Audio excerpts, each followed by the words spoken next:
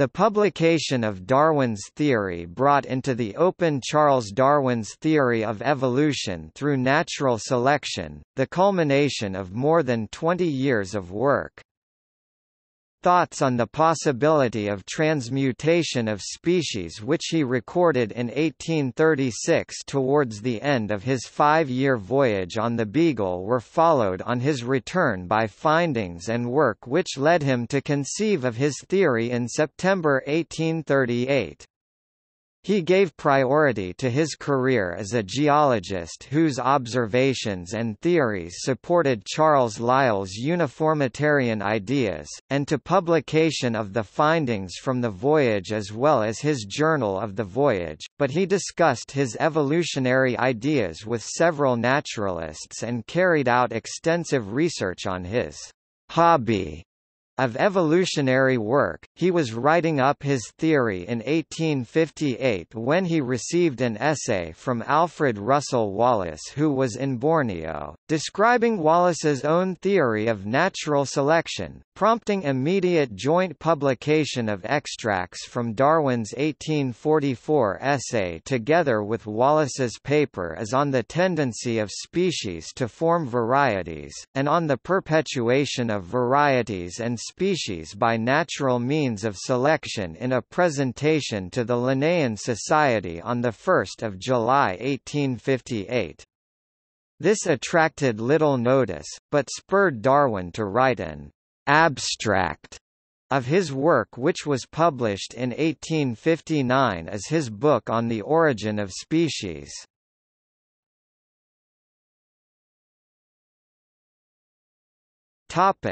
Background. Darwin's ideas developed rapidly from the return in 1836 of the Beagle survey expedition. By December 1838 he had developed the principles of his theory. At that time similar ideas brought others disgrace and association with the revolutionary mob. He was conscious of the need to answer all likely objections before publishing. While he continued with research as his prime hobby, his priority was an immense amount of work on geology and analyzing and publishing findings from the Beagle expedition. This was repeatedly delayed by illness. Natural history at that time was dominated by clerical naturalists whose income came from the established Church of England and who saw the science of the day as revealing God's plan. Darwin found 3 close allies, Charles Lyell, Joseph Dalton Hooker and Thomas Huxley. Books by the eminent geologist Charles Lyell had influenced the young Darwin during the voyage, and he then befriended Darwin, who he saw as a supporter of his ideas of gradual geological processes with continuing divine creation of species. By the 1840s Darwin became friends with the young botanist Joseph Dalton Hooker, who had followed his father into that science, and after going on a survey voyage used his contacts to eventually find a position. In the 1850s Darwin met Thomas Huxley, an ambitious naturalist who had returned from a long survey trip but lacked the family wealth or contacts to find a career, and who joined the progressive group around Herbert Spencer fighting to make science a profession, freed from the clerics. Darwin made attempts to open discussions about his theory with his close scientific colleagues. In January 1842 Darwin sent a tentative description of his ideas in a letter to Lyell, then prepared a «pencil sketch» of his theory. He worked up his «sketch» into an «essay» in 1844, and eventually persuaded Hooker to read a copy in January 1847. His geology books and publication of Beagle findings were completed in 1846, when he began what became 8 years of research into classification of barnacle species, exploring the immense amount of variation in nature. In September 1854, Darwin had the last of his barnacle monographs ready for publication, and he turned his attention fully to questions about how species originated. He freely discussed his intention to write a book on the subject, and planned avenues of research with other scientists. He went over his previous notes and writings on the topic, and drew up proposals for investigations and research into the implications of his theory. One topic was explaining geographical distribution of organisms. He got information from international correspondence, and experimented on the viability of methods of dispersal. He widened his investigations into variability in nature, and experimented on plant hybridization and cross-fertilization. Variation under domestication became a major topic of research. In 1855, he began to develop a web of contacts, both in the UK and worldwide, to get information on the origins and variation of domesticated animals, particularly poultry, ducks, rabbits, and pigeons. He got extensive information, specimens and ideas from Edward Blyth in India, who put him in contact with Edgar Leopold Layard in South Africa. At the suggestion of William Yarrell, Darwin began pigeon breeding at Down House to investigate varieties of domestic pigeons, and gained access to the expertise of William Bernhard Tegetmeier, who was glad to research aspects of interest to Darwin. From March, he also got information and specimens from his relative William Darwin Fox, who bred poultry and ducks at his rectory in the parish of Delamere, Cheshire. In 1856 he was gradually bringing his friends round towards accepting evolution as a process, but was far from convincing them about the mechanism, when Wallace's entry into the discussion brought a new urgency to publication. Wallace Alfred Russel Wallace, a naturalist working as a specimen collector in Borneo, spent Christmas 1854 visiting Sir James Brooke, the White Rajah of Sarawak, then during the ensuing rainy season lived alone in a little Dayak house, with only one Malay servant as cook. He recalled, "During the evening and wet days, I had nothing to do but look over my books."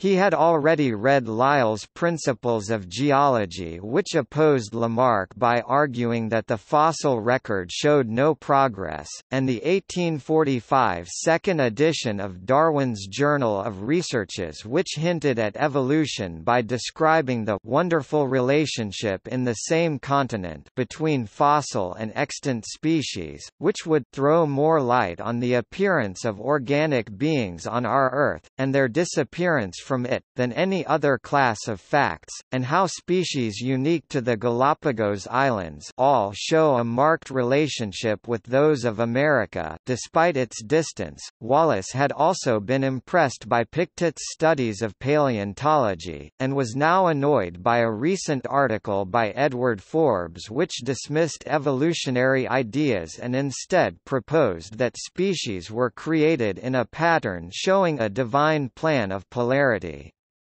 In February, Wallace completed his paper on the law which has regulated the introduction of new species, which was published in September 1855 in the Annals and Magazine of Natural History. This Sarawak paper countered Forbes, and showed Wallace's opinions. He incorporated points from Lyell, Darwin, Pictet and others, including vestiges of the natural history of creation, combined with Wallace's own observations to support his conclusion that every species has come into existence coincident both in space and time with a closely allied species. This was a theory of a succession of species, but referred to creation rather than explicitly citing an evolutionary mechanism. In 1905, Wallace recalled that he left descent to be inferred. Brooke read it as either a series of creations or one species growing into another, and in 1856 told Wallace he had no objection to the latter. Wallace had told him that the paper was to feel the pulse of scientific men about the hypothesis, and Brooke was indignant at the suggestion that bigotry and intolerance would be aroused by novel views. This would explain Wallace's ambiguity. Lyell's resistance to Darwin's evolutionary ideas was shaken by the paper. In November 1855, Lyell began writing species notebooks, starting with a note about Wallace. On 8 December, Edward Blyth wrote from Calcutta to ask Darwin for his views on the paper. Blyth thought it good, upon the whole, and said, according to his theory, the various domestic races of animals have been fairly developed into species. It is not known when Darwin read this letter. During December 1855, Darwin extended his research into variation under domestication with letters to nearly 30 people around the world, requesting their help in obtaining specimens of any domestic breed or race, of poultry, pigeons, rabbits, cats, and even dogs, if not too large, which has been bred for many generations in any little visited region. As Blyth had suggested earlier, Darwin wrote on 9 December to Edgar Leopold Layard in South Africa, and said that he was collecting all the facts and reasoning which I could, in regard to the variation and origin of species, particularly pigeons. On 24 December, Darwin wrote to the diplomat Sir Charles Murray in Persia, similarly saying he had for many years been working on the perplexed subject of the origin of varieties and species, and for this purpose I am endeavouring to study the effects of domestication. Letters also went to Brooke, and to Wallace via his agent Samuel Stevens. In August 1856, Wallace told Stevens that specimens for Darwin were included in a shipment. In November, Darwin wrote to tell William Bernhardt Tegetmeier that a box of Persian poultry specimens from Murray had arrived, and Mr. Wallace is collecting in the Malay archipelago. Wallace's Sarawak paper was included in the July to December 1855 volume of the Annals and Magazine of Natural History. Darwin jotted comments in his copy of this volume, Laws of Geograph. Distrib, nothing very new, and uses my simile of tree, it seems all creation with him, but he puts the facts in striking point of view. He noted Wallace's point that geological knowledge was imperfect, and commented, put generation for creation, and I quite agree. In December 1857, Darwin still thought Wallace was proposing creation as an explanation, and told him, I believe I go much further than you. Natural selection. When Lyell and his wife visited the Darwins at Down from 13 to 16 April 1856, Darwin explained his theory to Lyell, who then wrote up notes headed with Darwin, on the formation of species by natural selection, with pigeons as one example. At another Down House party on 26 to 27 April, Darwin had long discussions with his guests Joseph Dalton Hooker, Thomas Henry Huxley, and Thomas Vernon Wollaston. Lyell subsequently heard that they ran a tilt against species farther I believe than they are deliberately prepared to go.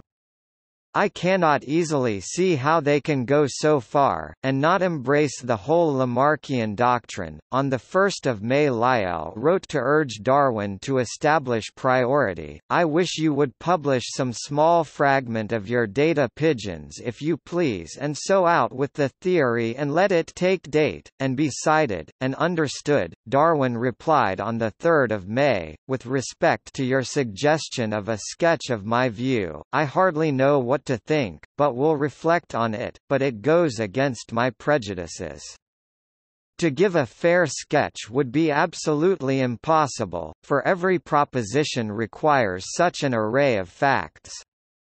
If I were to do anything, it could only refer to the main agency of change, selection, and perhaps point out a very few of the leading features which countenance such a view, and some few of the main difficulties. But I do not know what to think. I rather hate the idea of writing for priority, yet I certainly shd be vexed if anyone were to publish my doctrines before me. On Thursday 8 May, while in London for meetings, Darwin visited Lyell. In a letter to Hooker the next day, Darwin said he had good talk with Lyell about my species work, and he urges me strongly to publish something. I am fixed against any periodical or journal, as I positively will not expose myself to an editor or counsel allowing a publication for which they might be abused. If he published, it could only be a very thin and little volume, giving a sketch of my views and difficulties, but it is really dreadfully unphilosophical to give a resume, without exact references, of an unpublished work. Lyell appeared to think it could be done at the suggestion of friends, as Darwin had been at work for 18 years, and yet could not publish for several years. Hooker's response encouraging publication was welcomed by Darwin, who thought his suggestion that the essay might supersede and take away all novelty and value from my future larger book, is very true, and that would grieve me beyond everything. On the other hand, again from Lyell's urgent advice, I published a preliminary sketch of choral theory, and this did neither good nor harm. I begin most heartily to wish that Lyell had never put this idea of an essay into my head. On 14 May 1856, Darwin noted in his journal that he had begun his species sketch. By July, Darwin had decided to produce Natural Selection as a full technical treatise on species. Lyell seemed to be coming round to Darwin's ideas, but in private was agonizing over the social implications if humans had animal ancestry, particularly now that race was becoming an issue, with Robert Knox describing races as different species and warning of racial wars. Hooker's verdict on the growing manuscript was incomparably more favorable than Darwin had anticipated, while Darwin tried to put over the point that external conditions do extremely little. It was the selection of chance variations that produced new species. Darwin's experiments on how species spread were now extended to considering how animals such as snails could be carried on birds' feet, and seeds in birds' droppings.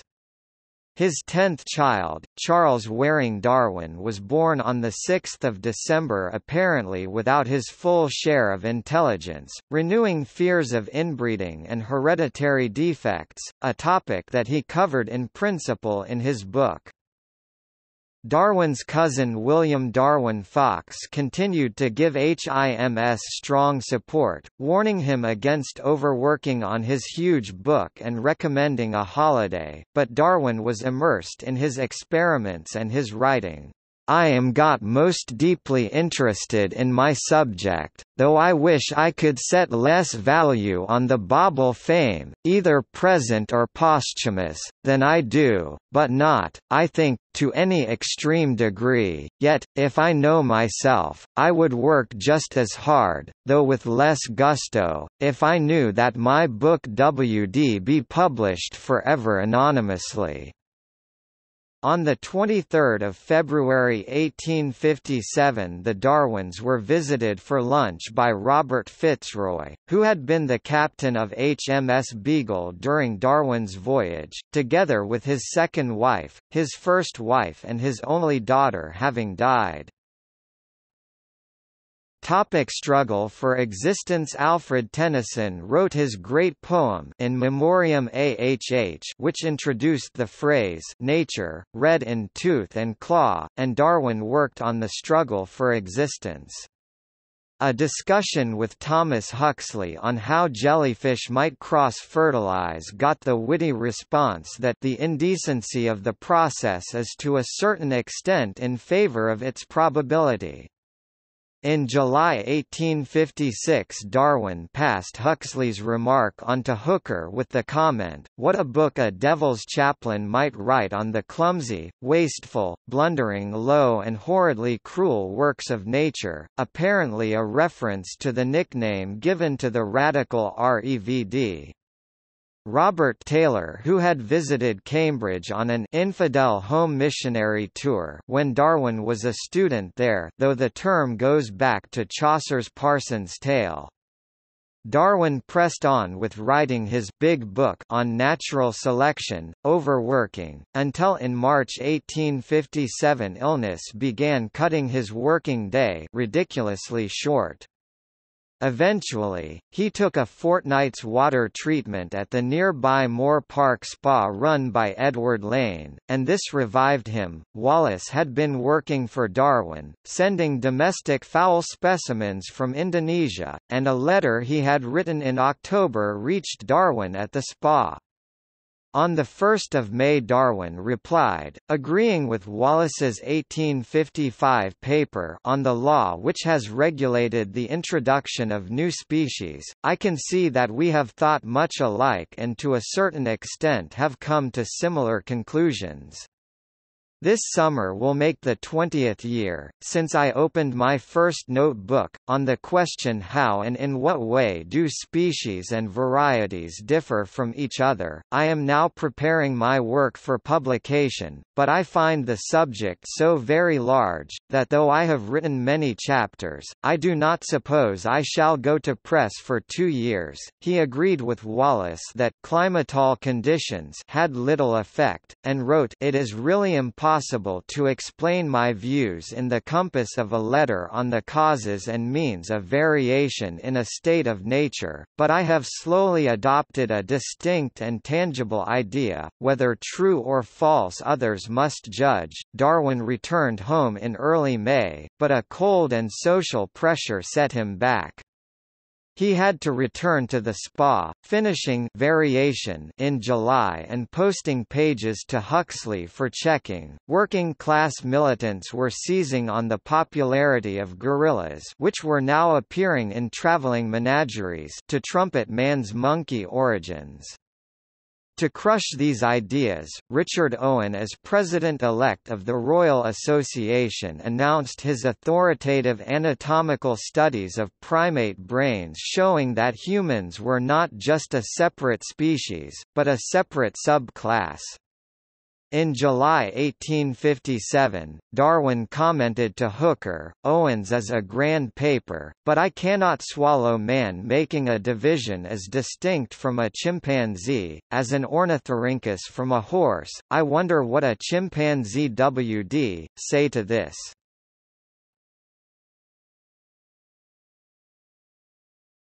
Asa Gray and the Young Guard.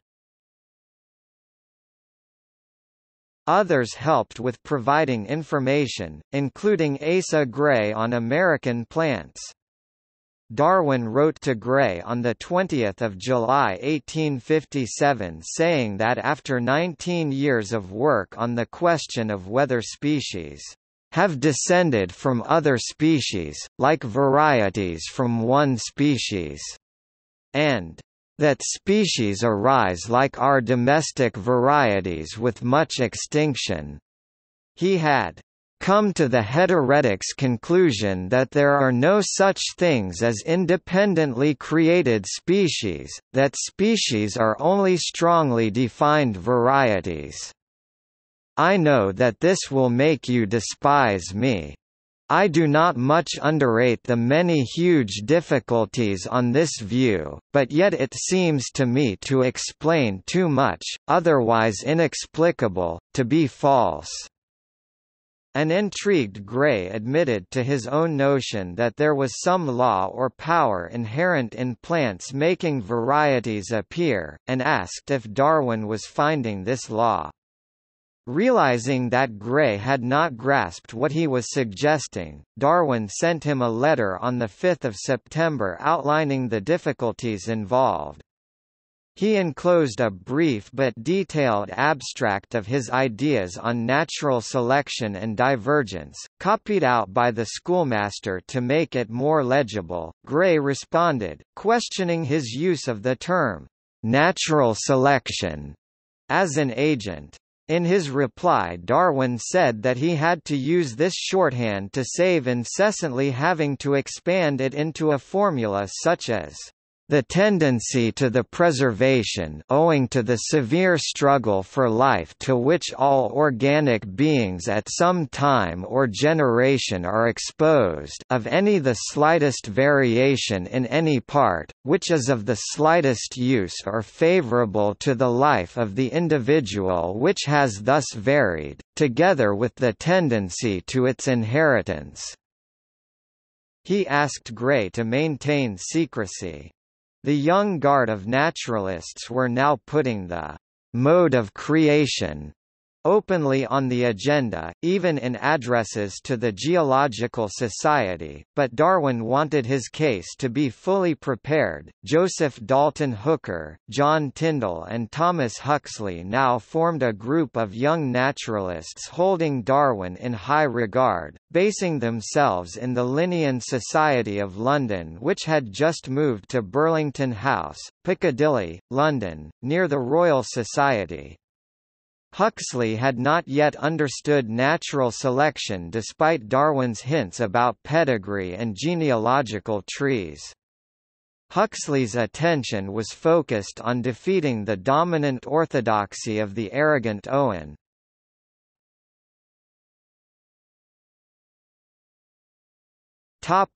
The country squire. Darwin's attention turned from pigeons to seedlings, experimenting with subjecting plants to conditions which might produce variation. His family helped with this and with tracking bees, experimenting unsuccessfully to try to find out what would influence their flight path. His wife Emma Darwin was now known throughout the parish for helping in the way a parson's wife might be expected to, and as well as providing nursing care for her own family's frequent illnesses, she gave out bread tokens to the hungry and small pensions for the old, dainties for the ailing, and medical comforts and simple medicine. Based on Robert Darwin's old prescription book. Charles Darwin also took on local duties, increasing his social standing by becoming a justice of the peace and a magistrate. To accommodate the needs of his large family and accommodate visiting cousins, further house extensions got underway. In November 1857 he escaped the worries for a week's recuperation at Lanes Moor Park Spa. Human origins. Wallace encouraged during his research in 1856, Darwin noted his intention to publish his views on human racial ancestry. By early September of that year, while drafting his book on natural selection, he began collecting notes for Chapter 6 on the topic of sexual selection. This would cover humans as well as birds and fishes. By 31 March 1857 he had drafted 5 chapters with the 6th underway, and he wrote out a table of contents. In the following months he completed 10 pages of Chapter 6, some 2,500 words, and penciled in the heading, Theory Applied to Races of Man. At this stage he regarded sexual selection as due to a struggle for supremacy between males, and did not yet think of female choice as significant. He then apparently dropped the whole topic for some reason, possibly Charles Lyell's caution. The brief abstract Darwin sent to Asa Gray on 5 September made no mention of sexual selection or human evolution. Wallace, responding to Darwin's 1 May letter, discussed his own theorizing.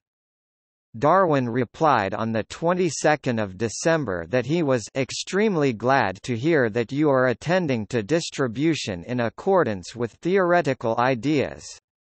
I am a firm believer, that without speculation there is no good and original observation, and added that I believe I go much further than you, but it is too long a subject to enter on my speculative notions. He also said, You ask whether I shall discuss man, I think I shall avoid whole subject, as so surrounded with prejudices, though I fully admit that it is the highest and most interesting problem for the naturalist. Huxley used his March 1858 Royal Institution lecture to claim that structurally gorillas are as close to humans as they are to baboons. He added, nay more, I believe that the mental and moral faculties are essentially and fundamentally the same kind in animals and ourselves. This was a clear challenge to Owen's lecture claiming human uniqueness, given at the same venue. In a subsequent lecture Huxley stated that if there was a solution to the problem of species, it must come from the side of indefinite modifiability, an indication that he was moving towards Darwin's position. In June he used his lecture at the Royal Society to attack Owen's ethereal archetype. Having gained a foothold in science with the aid of the Westminster Review Group led by John Chapman and Herbert Spencer, Huxley was out to dislodge the domination of science by wealthy clergymen led by Owen, instead wanting to create a professional salaried scientific civil service. To Spencer, animal species had developed by adaptations upon adaptations. Huxley was using arguments on origins to split science from theology, arguing that it is as respectable to be modified monkey as modified dirt.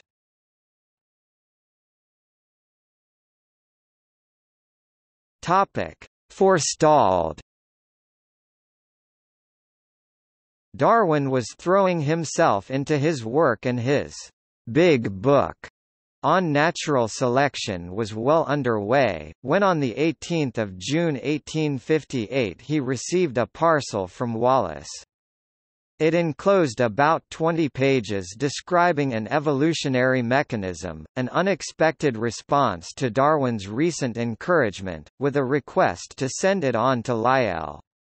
Shocked that he had been forestalled, Darwin sent it on that day to Lyell, as requested by Wallace, with a letter. Some year or so ago you recommended me to read a paper by Wallace in the Annals, which had interested you, and, as I was writing to him, I knew this would please him much, so I told him. He has today sent me the enclosed, and asked me to forward it to you. It seems to me well worth reading. Your words have come true with a vengeance that I should be forestalled. You said this, when I explained to you here very briefly my views of natural selection depending on the struggle for existence. I never saw a more striking coincidence. If Wallace had my Ms. sketch written out in 1842, he could not have made a better short abstract. Even his terms now stand as heads of my chapters. Please return me the Ms., which he does not say he wishes me to publish, but I shall, of course, at once write and offer to send to any journal. So all my originality, whatever it may amount to, will be smashed, though my book, if it will ever have any value, will not be deteriorated, as all the labor consists in the application of the theory. I hope you will approve of Wallace's sketch, that I may tell him what you say. There were differences, though these were not evident to Darwin on reading the paper. Wallace's idea of selection was the environment eliminating the unfit rather than cutthroat competition among individuals, and he took an egalitarian view of the Dayak natives he was among, while Darwin had seen the Fuegians as backward savages, albeit capable of improvement. It had come at a bad time, as his favourite retreat at Moor Spa was threatened by Lane being put on trial accused of adultery, and 5 days later Darwin's baby Charles Waring came down with scarlet fever. Darwin's first impression had been that though it meant losing priority, it would be dishonourable for him to be induced to publish from privately knowing that Wallace is in the field. But Lyell quickly responded strongly urging him to reconsider. Darwin's reply of 25 June was a plea for advice, noting that the points in Wallace's sketch had been fully covered in his own essay of 1844 which Hooker had read in 1847, and that he had also set out his ideas in a letter to Asa Gray in 1857. So that I could most truly say and prove that I take nothing from Wallace. I should be extremely glad now to publish a sketch of my general views in about a dozen pages or so. But I cannot persuade myself that I can do so honourably. I would far rather burn my whole book than that he or any man should think that I had behaved in a paltry spirit."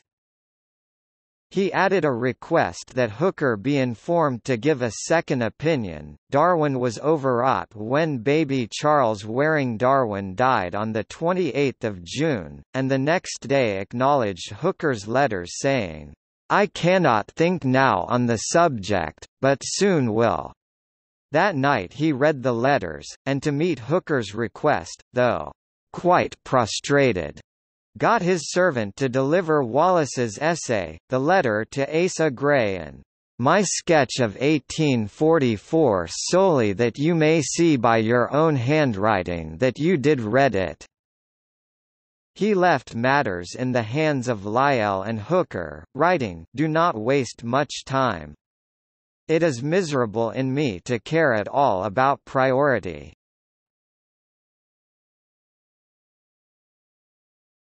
Topic: Publication of joint paper.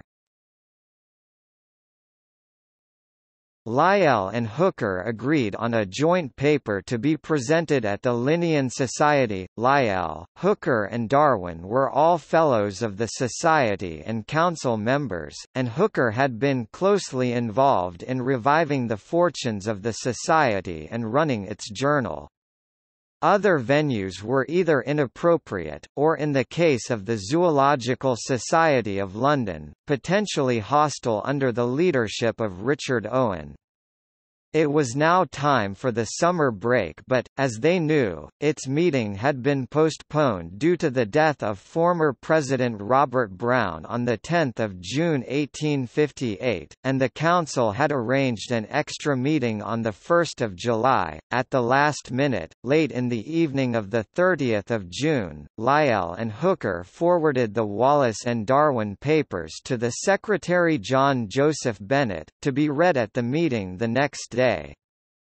Mrs. Hooker had spent the afternoon copying out extracts from the handwritten documents Darwin had sent with his letter of the previous night, presumably chosen by Hooker to suit the verbal presentation, and Lyell and Hooker wrote a short introductory letter. The papers entitled respectively On the Tendency of Species to Form Varieties, and On the Perpetuation of Varieties and Species by Natural Means of Selection, incorporated Wallace's pages, and extracts from Darwin's 1844 essay and his 1857 letter to Gray. At the meeting the secretary read the papers out, before going on to 6 other papers, and there was no discussion of them at the end of the meeting, perhaps because of the amount of business that had been dealt with, including an obituary notice for Robert Brown given by Lyell, or possibly due to reluctance to speak out against a theory supported by the eminent Lyell and Hooker. Thomas Bell, who had written up the description of Darwin's reptile specimens from the Beagle expedition, presided over the meeting. He apparently disapproved, and in his annual presidential report presented in May 1859 wrote that the year which has passed has not, indeed, been marked by any of those striking discoveries which at once revolutionize, so to speak, the department of science on which they bear. However, the vice president promptly removed all references to immutability from his own paper, which was awaiting publication. As might be expected, the joint paper alerted those subscribers who met the argument for the first time in print, and whose minds were prepared by prior struggles with the species question. Alfred Newton, who held the chair in zoology and comparative anatomy at Cambridge from 1866 to 1907, wrote this: I sat up late that night to read it, the Linnean Society paper, and never shall I forget the impression it made upon me. Herein was contained a perfectly simple solution of all the difficulties which had been troubling me for months past. I hardly know whether I at first felt more vexed at the solution not having occurred to me than pleased that it had been found at all. He was not alone in that thought. C.T.H. Huxley. Newton remained a Darwinian for the rest of his life. Wollaston 1921 p. 112. See also Newton 1888. While the meeting took place, Darwin was attending his son's funeral. His family moved to his sister-in-law's in Sussex to escape the fever, which eventually killed 6 children in the village of Down. It had been a frightening and miserable fortnight, but he was more than satisfied with the outcome of the meeting. He then took his children to the seaside at the Isle of Wight and pushed ahead with an abstract of natural selection which again began growing to book size. He returned to the Moor Park Spa with stomach ailments. Wallace's reaction, delivered in January 1859, was that he was gratified to have spurred Darwin into making the announcement and that it would have caused him much pain and regret if his papers had been published on their own, without Darwin's papers. Darwin was still sensitive on the point, and assured Wallace that he had absolutely nothing whatever to do with leading Lyell and Hooker to what they thought was a fair course of action. He responded to Wallace's enquiry about what Lyell thought of the theory by saying that I think he is somewhat staggered, but does not give in, and speaks with horror of what a job it would be for the next edition of the Principles of Geology if he were perverted. But he is most candid and honest, and I think he will end up by being perverted. Lyell was still struggling to come to terms with the idea of mankind, with immortal soul, originating from animals, but, considering his age, his former views and position in society, I think his conduct has been heroic on the subject.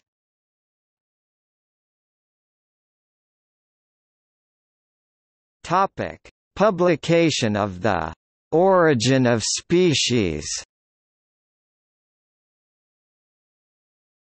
Darwin was now working hard on an abstract trimmed from his natural selection, writing much of it from memory. The chapters were sent to Hooker for correcting as they were completed, which led to a minor disaster when a large bundle was put by accident into the drawer Hooker's wife used to keep paper for the children to draw on. Lyell made arrangements with the publisher John Murray, who had brought out the second edition of The Voyage of the Beagle. Darwin fretted, asking, "Does he know all the subject of the book?" and saying that to avoid being more unorthodox than the subject makes inevitable. He did not discuss the origin of man, or bring in any discussion about Genesis. Unusually, Murray agreed to publish the manuscript sight unseen, and to pay Darwin 2/3 of the net proceeds. He anticipated printing 500 copies. Darwin had decided to call his book an abstract of an essay on the origin of species and varieties through natural selection, but with Murray's persuasion it was eventually reduced to the snappier on the origin of species through natural selection. The full title reads On the Origin of Species by Means of Natural Selection, or the Preservation of Favored Races in the Struggle for Life, with races referring to varieties of domestic and wild organisms and not to human groups.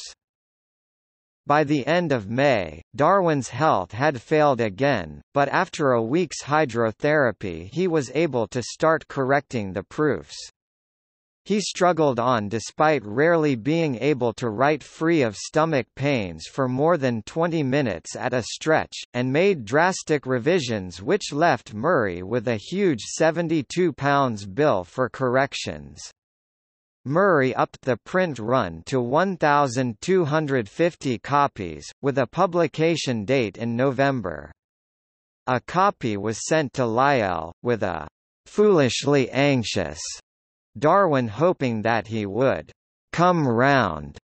An eager Lyell gave Darwin "very great kudos," though he was still concerned that "the dignity of man is at stake." One of Lyell's relatives commented that it was "sure to be very curious and important." However mortifying it may be to think that our remote ancestors were jellyfishes.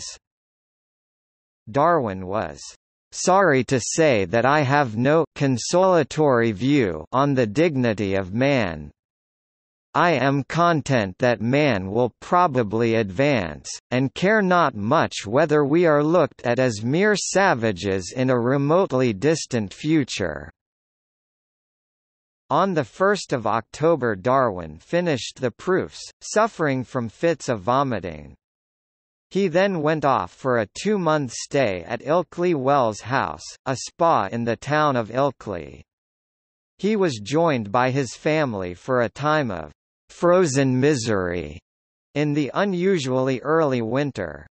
Darwin wrote, "I have been very bad lately, having had an awful crisis, one leg swelled like elephantiasis, eyes almost closed up, covered with a rash and fiery boils, but they tell me it will surely do me much good. It was like living in hell." On the 2nd of November he was pleased to receive from Murray a specimen copy bound in royal green cloth, priced at 15 shillings. Presentation copies were sent out by Murray, and on 11 and 12 November, still at the spa, Darwin wrote notes to go with these complimentary copies. He disarmingly anticipated their reactions. To Asa Gray, "There are very many serious difficulties." To the REVD. John Stevens Henslow, "I fear you will not approve of your pupil." To Louis Agassiz, not sent in "a spirit of defiance or bravado," and to Richard Owen, "it will seem an abomination," amongst others. For Wallace's copy he wrote, "God knows what the public will think."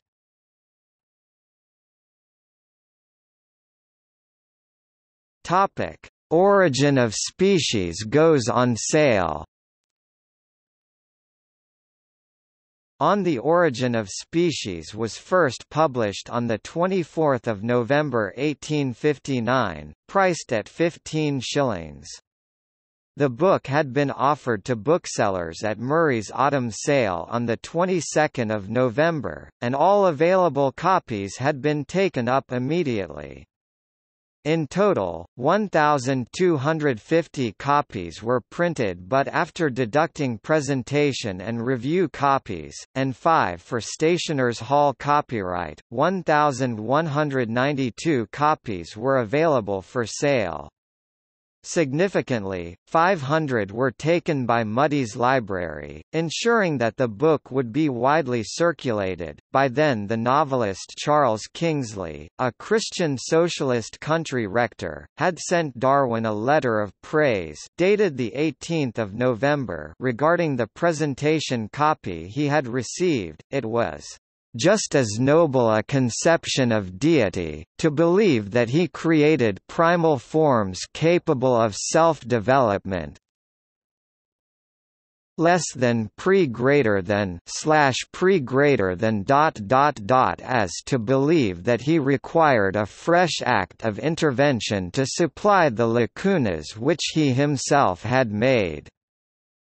In the second edition, Darwin added these lines to the last chapter, with attribution to a celebrated author and divine. See the reactions to On the Origin of Species for developments following publication, in the context of his life, work and outside influences at the time. Notes